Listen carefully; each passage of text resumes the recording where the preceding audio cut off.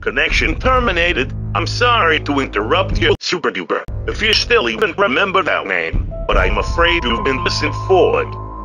You're not here to receive a gift, nor have you been called here by the individual you assume. Although you have indeed been called, you have all been called here, into a labyrinth of sounds and smells, misdirection and misfortune, a labyrinth with no exit, a maze with no prize. You don't even realize that you are dragged. Your lust for blood has driven you in endless circles, chasing the cries of children in some unseen chamber, always seeming so near, yet somehow out of reach. But you will never find them. None of you will. This is where your story ends.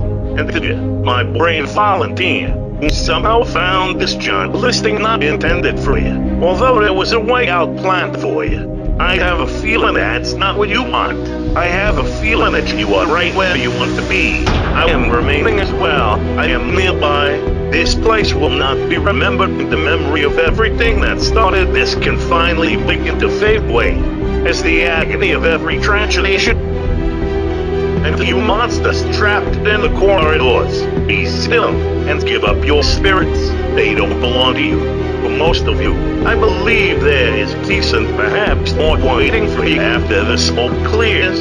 Although for one of you, the darkest pit of hell has opened to swallow you whole. So don't kill the devil, waiting on sport.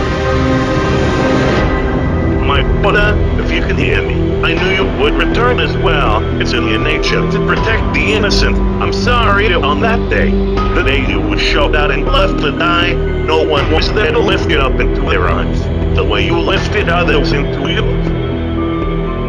And then, what became of you? I should have known you wouldn't be content to just disappear. Not my order. I couldn't save you then, so let me save you now. It's time to rest for you, and those you have carried in your arms. This ends, for all of us, end communication.